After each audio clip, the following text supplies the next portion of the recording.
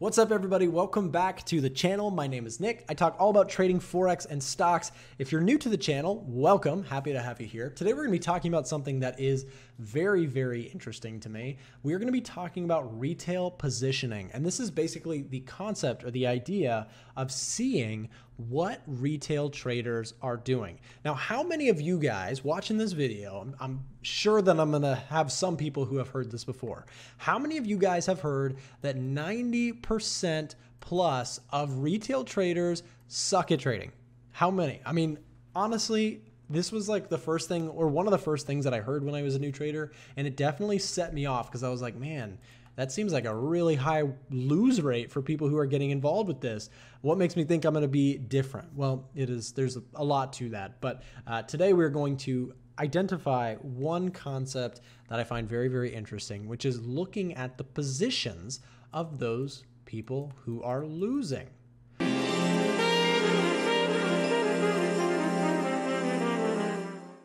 So if we know that 90% of traders are losing in the financial markets, and we know this from broker data because brokers have come out and shared information as to how many of their clients actually make or lose money. And that has been kind of I'm sure plenty of legal battles basically where, you know, you have to leave a disclaimer on some brokers in some countries where it's like, hey, if you're going to sign up with our broker, please know that 85, 90, 95% of clients don't make money.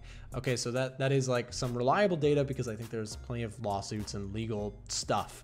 Not my area of expertise, don't quote me. But the idea here is that we definitely have a good idea that most people lose money in trading. And so this concept here of understanding, hey, well, what if we could actually see what the retail traders were doing? So if we know that retail traders are losing money, then we probably don't want to do the same thing as them.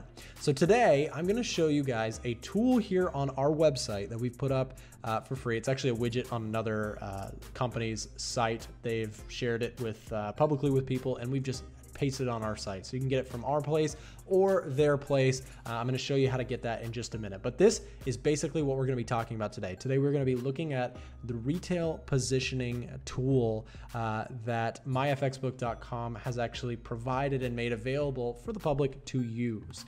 So we've posted it on our website. You can either go to myfxbook.com and go find it on their site, or you can just come to our site, a1trading.com, and just click under or go hover over the trade ideas segment and just go down to retail sentiment. Scroll down to here, and this is where I'm looking. So on the retail sentiment side, what we're looking at is the current active positions of people who use myfxbook.com. If you're not familiar with this site, it is a very popular site in the Forex world. And so there's a lot of users here who are sharing through the site, basically their positions, what they think is going on with different pairs. And this tells us some very, very interesting information and has become a part of my personal analysis. In one of our previous videos, we talked about the COT reports. This is another component that I find interesting. So in the COT reports video, if you haven't seen it, go check it out. We talk about the concept of looking at net non-commercial positions and bigger players in the game to see what their positions might be showing us. Well, this is kind of the flip side, but equally as helpful in my opinion, if not more important actually. Retail positions are shown here. We can actually see on this table all the different major markets for the most part. And we can see in this column what their positions are. And the reason this is so interesting is going back to that stat, 90% of people are losing. Well, here's a window into what they're doing. If that's not interesting, or at least tickles your brain, I don't know what will for traders, because this is really, really interesting to me, because it's like, okay, well, let's take a look at the dollar Canadian.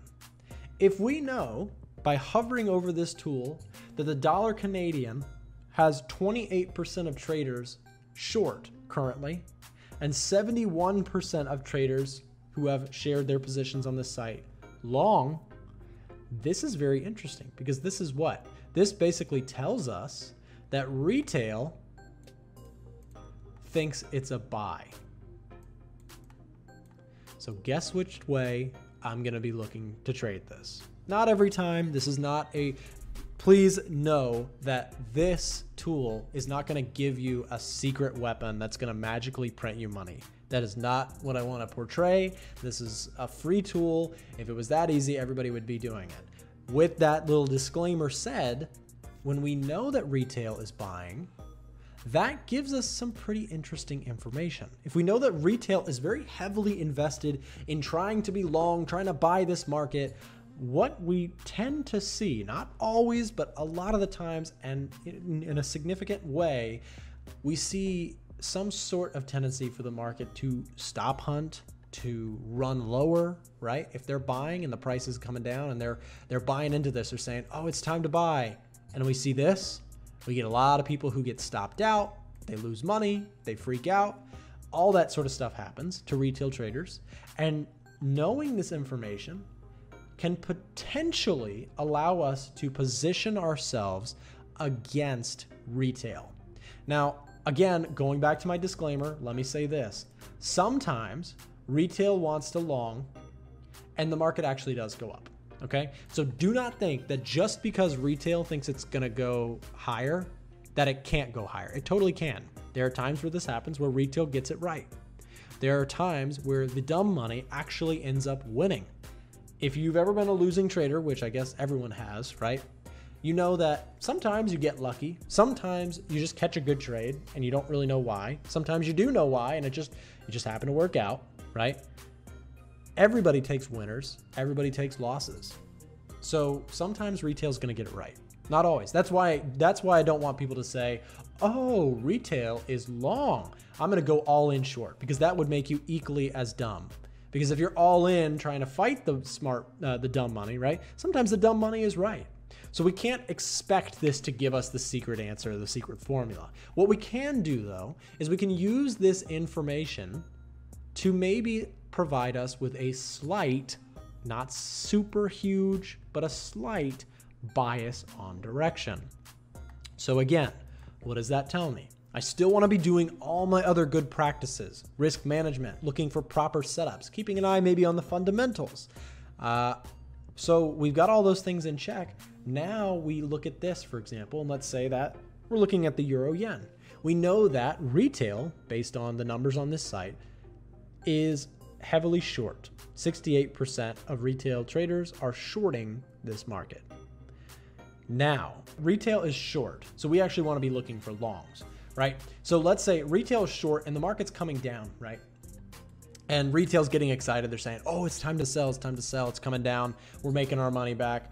This may actually be a great time to evaluate this scenario and say, hey, retail is super short.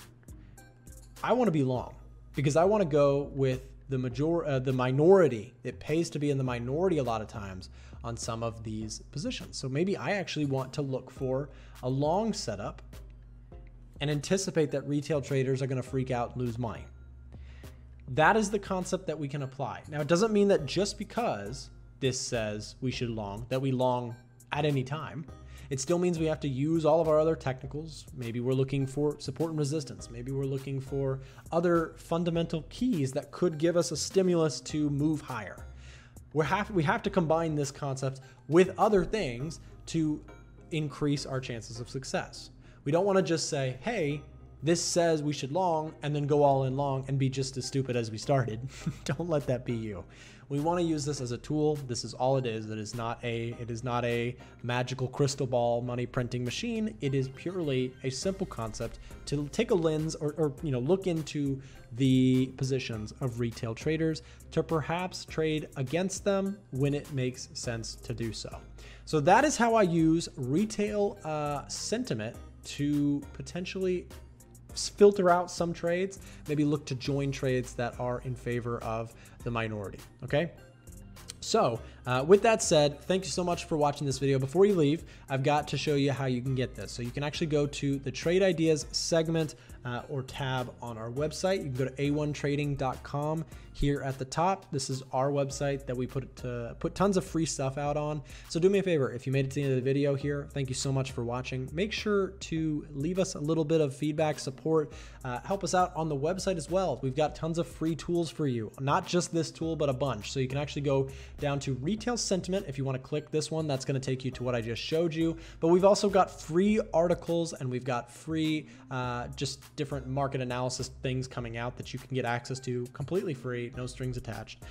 Also, if you go to the trade ideas tab and just click it there, this is going to allow you to go right down here. And this is going to give you the option to subscribe to our free market newsletter. We've got multiple people working very hard to put out some of the best market coverage available right now for Forex traders. So if you are not already, go subscribe to that market analysis newsletter. Just click here, you put in your newsletter email, and you'll start receiving notifications from us about upcoming market events, strategies, concepts, trade ideas, all of this sort of good stuff that we share here on the YouTube channel, but in text form if you prefer that. So definitely go check that out. Guys, thanks so much for watching. Make sure to leave a like on YouTube as well. Support us wherever you can. We do appreciate it. And we do put this stuff out for free in the hopes that, you know, we get some sort of positive feedback.